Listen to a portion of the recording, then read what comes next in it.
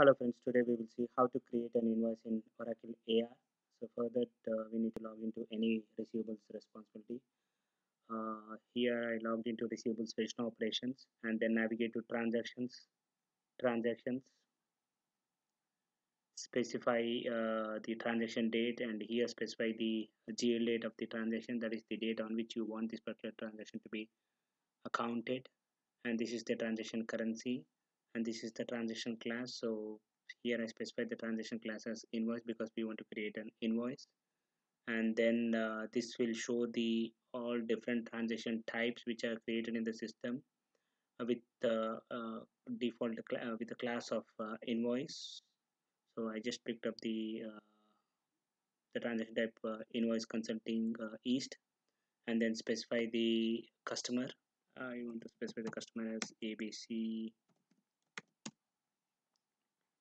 I'll pick up the first one, ABC Corporation Americas, and this is the default address for this particular customer, and the payment terms are defaulted here depending on the default payment terms set up for this particular customer. And click on line items. Selling goods or items, specify the item here, and if you are selling services, so you can specify the description.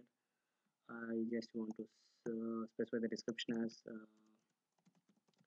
consulting services for the month of May, quantity 1, and say $15,000, and this is the default tax classification code. Save this. Automatically the tax got calculated based on the tax rules which are set up in the system, and the tax rules are set up in the EBTax module. Close this. Close this. Close this.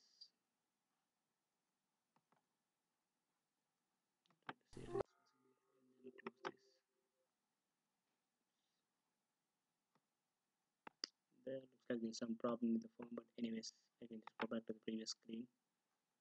And if you want to check the distributions, you can click on this distribution button. So the distribution here, you can see the receivable account, revenue account, and tax account. These called defaulted based on your auto accounting rules. And here you can see the receivable account got debited with $17,000 to $50, and revenue account got created with $15,000, and tax got created with $2,000 to $50. And then click on complete button. So this is very important, like unless until you click on complete button, you will not be able to complete this particular transaction. And if you are not able to complete this particular transaction, you cannot create a receipt, or you cannot even create accounting for this particular transaction. And in order to create accounting, you can click on tools, create accounting. I just want to do a draft accounting, so click on draft accounting.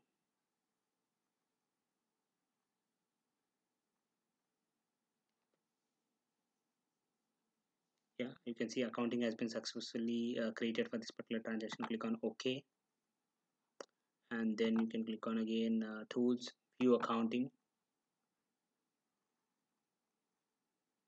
So this is the accounting entry which got created. So I'll just click on view journal entry. Yeah, so the receivable account got debited and revenue and tax got credited.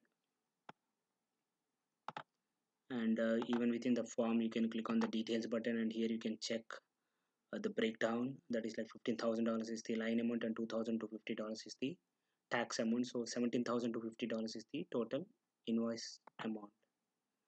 Thanks guys, thanks for watching my video.